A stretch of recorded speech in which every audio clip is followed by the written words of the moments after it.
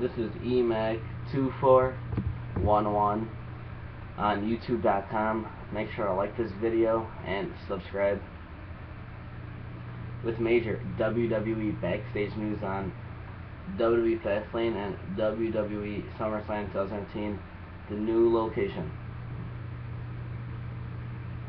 Let's get into it. Let's not waste any more time. Let's get right into it. Okay, well, now, this according to the Wrestling Observer newsletter, this is a possible 6-man tag team match that has been added to WWE Fastlane. Now, following the WWE TV tapings this week, it's likely that Seth Rollins, Big Show, and Kane versus Eric Rowan, Ryback, and Dolph Ziggler will be added to WWE Fastlane on Sunday night. 3-on-3, this would be the 6th match added, if they do add it, as a bonus match. Now, this is an update on possible SummerSlam 2019 pay-per-view location. Now, in an update on the current WWE SummerSlam venue situation, the current feeling seems to be the pay-per-view will still take place in the New York market, which could mean the Prudential Center, Newark, MSG, which is Madison Square Garden, or the Barclays Center. Although Madison Square Garden is available on the day of the pay-per-view, it is the most expensive of the 3 venues to run. Now, let me just give my thoughts, my opinions on this quickly. Nothing really to talk about. Really, I mean, just talk about for a few minutes. But, let's get into it. Okay. So, this 3-on-3, or this possible 6-man tag team match being added to the WWE Fastlane pay-per-view this Sunday night, live on the WWE Network. This would be the 6th match official. I can see this being added just because they don't have that big of a card. So, I do kind of see this happening. And I kind of would like to see it. You know, people are going to say this is not going to be a good match, or this on paper, you know.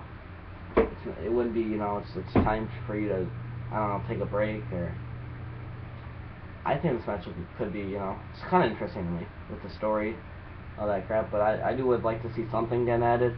Maybe this will be the pre-show match. No, wait. For sure, this won't be the pre-show match, anyways, because we got some of the superstars in there, like Dolph Ziggler and Seth Rollins, Ryback. And then we got a segment, I think, with Miz TV with Paul Heyman, The Miz, and Miz out or that. Anyways, so yeah, we're gonna see what happens. But I see this match being pretty good. I mean, we'll see. Now, this possible SummerSlam location. Now, I don't know about you, but has Chicago ever hosted a SummerSlam?